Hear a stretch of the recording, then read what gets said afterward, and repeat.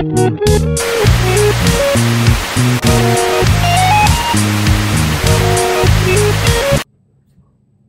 guys, good morning. So welcome to my very first vlog. Well, I've been trying to come up with a concept sa vlog ko. So it's been a while. Ang dami kong naiisip pero ngayon lang ako nagkaroon ng lakas ng loob mag-vlog. And the first entry that I will going to show you guys is how to bring a pet in Baguio. So, actually, nagpunta na kami ng Baguio last year during the pandemic. It's July 2021. So, yung pa yung time na may RT-PCR. Ayan. So, nag-try na rin ako mag-vlog noon. Kaso lang, parang hindi pa ako ready. But now, I feel like, wow, I feel like I'm ready na. So, we'll be going later kasi it's from Feb 5 to 8. So, apparently in Baguio, there is only one, actually bed and breakfast siya, hotel bed and breakfast that allows pet inside the room itself. So that's Ozark. I'll link their website. I actually doon na rin kami nagstay, and Kevin and Albert is very kind, or they are very accommodating. So sila na rin nag-ayos actually ng QTP pass namin, or Baguio Visita Pass. I just told them that we're gonna stay from dapat nga Feb 4 to 7, and then na-move na ng Feb 5 to 8 kasi hindi namin alam kung ma-approve kami or not. So yeah, this is my very first entry. So I'll actually si Zoomie, that's my pet. Later on papakita ko siya, or by tomorrow or later sa aming road trip later, I'll show you. So, preparations namin, bago dalhin yung pet, of course, so si Zoomie nakapag-Baguio na siya first time. And nakapunta na rin siya sa iba't ibang places. Nagkaroon kasi siya ng upset stomach. So, since magkakaroon kami ng long drive, earlier, around 2 PM, nag-schedule na kami sa vet, and then we told the vet na magkakaroon kami ng long drive, so any precautions, something ganyan. So, ready na si Zoomie, as well as yung kanyang mga outfits. So, we'll also include that in the vlog. So, yeah, bag number 1. So, si Zoomie, by the way, is a French bulldog. She's a black tri. So, later kasi tulog pa siya dahil nga kagabi nagkaroon siya ng upset stomach. So, hindi siya makatulog, super restless siya. And ngayon lang siya actually nakatulog ng mahaba. And it's what? 2 o'clock in the AM. Medyo may energy pa ako at inassemble ko pa yung aking tripod here. So, yeah. So, first and foremost, laging meron sa bag namin pagkasama si Zoomie ay, syempre, hindi mawawala ang number 1, tissue. Ayan. Walang ads. Tissue. So, every part ng car, bag number 1, bag number 2, tissue and wet tissue. So, lagi yan. Si Zoomie kasi, di ba French bulldog, flat nose sila. So, pag uminom sila ng water, hindi sila kagaya nung corgi or yung may mga nose na dog na graceful uminom. Sa kanya talaga, parang nagkakalat siya lagi. Kasi nga, snout, flat nose sila. So, yeah. Lagi kami ngay, wipes, tissue. Iba-iba. Meron na sa car, bag ko, bag 1, bag 2, lahat. Para ready. Hindi na maubusan. Next, of course, number 3, alcohol. Alcohol, very important. Ngayon naman, syempre, pandemic, disinfectant. And sometimes, of course, pagka nagwiwiwi, nagpupupo, or just to, precaution na din. So, and sa hands namin, syempre, pag pupulot kami ng pupo, or magpupunas ng pinya. Then, this one, optional lang naman siya. Nung una namin punta, hindi na kami nagdala. Kasi, pero umabot kami ng mga 7 to 8 days sa Baguio. This one kasi 4 days lang naman, pero para lang din sure kasi si Ken, so makikilala niyo din siya tomorrow, yung partner ko, ay, husband ko na pala, ay medyo OC siya sa cleaning. So, meron si Zoomie, pet, disinfectant, and odor eliminator. Kasi nga, sa dog, lalo na ingit si Zoomie ngayon, so medyo talagang foul smell, and may mga spots siyang naiiwan. So maganda na rin na meron kami nilang pang cleaning materials. Next is, syempre si Zoomie, hindi naman siya laging or naliligo everyday, but knowing Baguio, maganda ang weather. So meron kaming natural organic shampoo. Parang dry shampoo siya for dogs. This one is baby powder. So ang cute-cute ng smell niya. So pero hindi rin lagi, as in super madalang lang. Hindi rin kasi, syempre super lamig sa Baguio, hindi rin naman lagi siya maliligo doon, like 4 days. Napaliguan na namin siya kahapon, so parang freshen up na lang. But, napag-usapan na rin naman natin yan. Meron din kami na lang kit ni Zoomie. So this one, so sponge kasi yung kainan niya, nilinis namin yan. Pet shampoo, this is Giggles din, same scent, baby powder. Tapos meron din kaming Joy, lemon, ayan, nakalagay na siya dyan. Para at least hindi na makalat. So nakalagay lang siya sa isang container, di ba? Tapos, we also have yung bowl niya. So kinakainan niya yan. So this one is for food, we have also for water. So yung water niya, of course, fresh water kasi medyo sensitive yung stomach ni Zoomie ngayon. So kung ano yung water namin, water din niya. And meron siyang separate bottled water, or yung water bottle for dogs, para pwede siyang uminom sa car. And then what else? Of course, very important thing to lagi namin dala, trash bag. Kasi nga, yung waste, so not only for Zoomie of course, but for us humans, syempre yung mga tapon ng tissue, tapon dyan, so kahit nasa hotel room kami, malinis. So meron kami yan. Next would be, iba yung basahan ni Zoomie na pang wash niya, iba din yung pang white. So meron kaming color coding. So gray is for Zoomie's pamunas. So, ito yung pang freshen up niya. Hindi namin nga siya pinapaliguan everyday, but we make sure na napupunasan siya. So, especially yung paa niya, pag lalo na maputik or magpo-walking, ayan. Siyempre, katabi namin siya matulog, dahil nga baby namin siya, so, meron ito.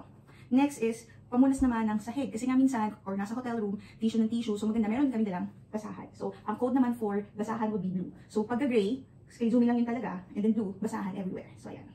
What else? Ang nasa bag number 1. Bag number 1, Actually, yung vitamins tomorrow, papakita ko sa inyo kasi si Zoomie meron siyang iba't ibang vitamins. Di ba, baby? So, mayroon pang Aller-Immune, 8-in-1 vitamins, and then, kasi sa French Bulldog, sometimes meron silang issue sa anal glands nila. So, if meron siya minsan na foul smell sa anal glands niya, meron siyang ibang vitamins. And then, nung ika-12 month niya, bago siya mag-birthday, so, ang birthday ni Zoomie, last year, November 10, naglaga siya sobra. So, bumili ako ng another vitamins para sa kanyang skin. Pero since okay na ngayon, hindi namin siya pinapatake. So, kailangan ko lang siyang bibilan. Kasi, kung 4 days kami magdadala ako ng 3, para at least hindi nasasayang. Kasi kung dadali ko isang buong bottle, di ba? Madami siya malaki. Tsaka 4 siya, or 3. Next one is food.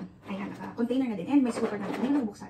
So, the food is royal. Ito, hindi ko alam ang-pronounce ko. Anong tama? Canine? Or canine? So, whatever. So, yun. Yung food niya, ngayon na-transition siya. Ang food niya talaga, French Bulldog na puppy.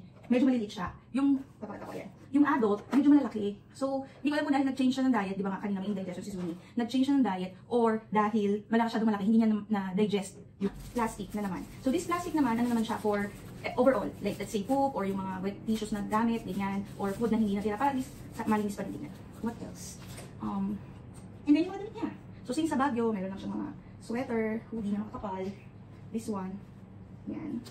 So, Lazada lang yan. This one naman, cute. Kaso manipis, so pang yan. Kasi syempre malamig. Tsaka madaling sipunin si Zoom dahil ng French Bulldog at flat nose. Kahit ito lang sa bahay, kunyari sa gabi, aircon, nasisipon na siya agad. And then, ang lamig, raincoat. Yung baka yung umulan. So yan. And then, jumper. Kasi nga meron siya ngayon ng hirap na lagyan siya ng diaper. So, pag may init kasi yung mga dogs, diba, talagang parang almost 3 weeks to 8 months siya. So, ngayon ginagawa namin, pinapagpalitan namin. So, pag uwi siya, tatanggalin naman namin, ikakabit. So, ang hirap, hassle. So, meron kami mga dalang, it's if not jumper or romper niya, this one, ayan. So, Lazada lang din yan. Super cute. Super cute. Ayan, parang Pikachu. And then, what else? So, yan yung bag number 1. And then, yung bag number 2, bakit kami may bag number 2? Bag number 2 naman kasi, ito yung parang dala namin sa car. Lagi ito. So, dito naman, yung tricks niya. So, this one, nagustuhan niya kasi nakita ko lang din ko sa Dogs in the City. Tama ba? So, yan. French Bulldog. So, nagustuhan naman yan. Buti naman. Kasi minsan may pagka-choose sila. T-shirt na naman. So, and then, this one, very important. Lalo na ngayon na meron siya. So, diapers. Buksan natin. So, this one, diapers. Marami yan. And then, meron siyang towel. This one. Kasi pagka syempre, minsan nasa labas. Then, training pads. Meron din tayong training pads. Ayan. And then, dito na rin yung mask niya. So, FYI, yung mask, hindi naman siya parang anti-dog or what, na hindi sila makakahinga. This one lang, para ma-prevent yung pag-bark. Siyempre na may makasama tayo sa ibang places. So, minsan nilalagyan namin siya nito, but not all the time. And then, kasama na sa bag number 2, yung kanyang anti-bark. This one is for obedience training. So, FYI, nag-avail kami ng training kay Milo and Friends. So, I'll also link down below yung training niya. And siguro yung next few sessions ng training, balik ko yung i-vlog. Meron din siya nun. So, before namin to gamitin sa kanya, pinag-aralan namin. So, we have a certified trainer for us to use this sa kanya. So, paano siya nag-work? So, this one, may remote control. Hindi siya yung automatic bark na parang pagka nag-bark siya, biglang makukuryente or what. So, this one, may precaution na. Sound muna, pang-get ng attention niya, lalo na pag distracted siya. Next naman is may ilaw, ayan. Then, may vibrate. And then, yung vibrate niya, pwede kang mag-up to 100. And then, lastly, tsaka yung zap. Ayan. Yung zap, depende. And then, of course, tinry din namin sa amin to. So, this one, ayan, this one. This one, parang in IPL. So, parang may papalaser. So, before anything else na itry kay Zoomie, tinry din namin sa amin. So, yeah. So, yun yung naman ng tubad sa atin. But again, hindi pa siya tapos. Actually, yung ibang gamit, naload na namin sa sasakyan kanina para tomorrow, konti na lang. I'm back. This is my baby, Zoomie. Hi, Zoomie. Hi. Nanghihina pa si Zoomie. Love you. Baby.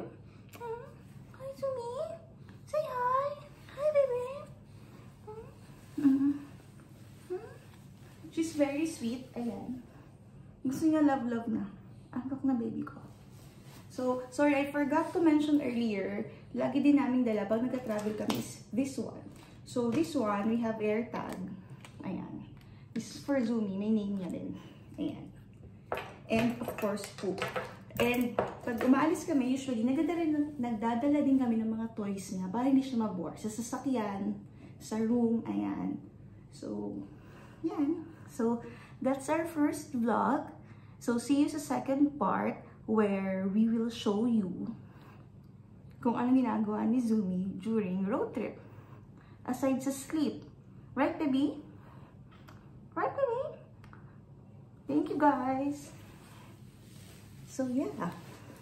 So, please support my first vlog and do not forget to like, share, and subscribe. Bye, baby. Say bye-bye. Bye. Like my mom's vlog. Support my mom's vlog. I'm so sleepy na, so we can sleep na. Bye, guys. Good night.